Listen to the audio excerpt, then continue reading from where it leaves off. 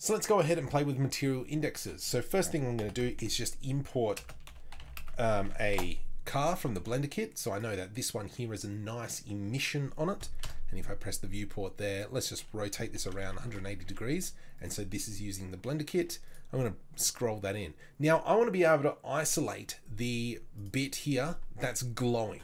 I want that to be a separate material because I want to do extra effects to just that. So from here, what I'm going to do a few things. I'm going to come into the material. So let's select the object, come into the material, find that emission material, come down into settings, and I'm going to change the pass index to 1. So everything else in the scene will be 0. This material, the emission material, will be 1. Okay. From here, this only works in cycles. Okay. It's not an option in Eevee. Let's jump over into composition. And what I'm going to do is enable the nodes for the compositor. The other thing I'm going to do is come into the render layers and I'm going to enable material indexes. Let's turn that on. And from here, I'm going to press F12 and let's render that out really quick so we can see what it looks like. Very, I haven't put on any denoising, so on and so forth. Let's just kind of go through it.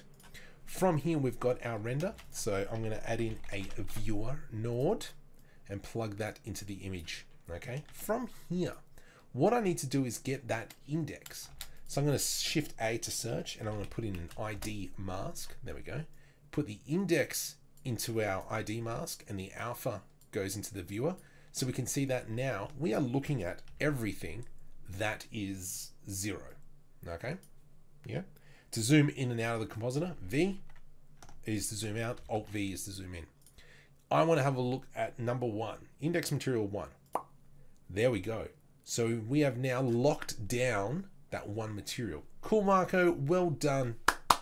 Let's move on and let's do some really cool stuff now. From here, I'm going to go into search and I'm going to add in a glare node. So if I throw that in there, please do something. It won't do anything, because what's happening is the glare node is looking for a value of 1.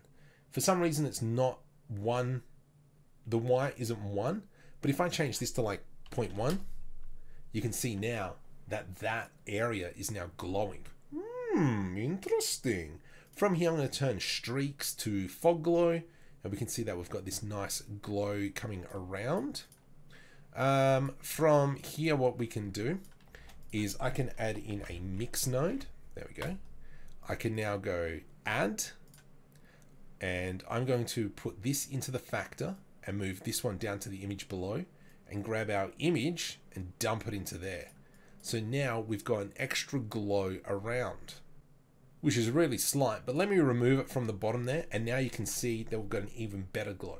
What we can do here as well, we can change the color. I maybe want a green glow.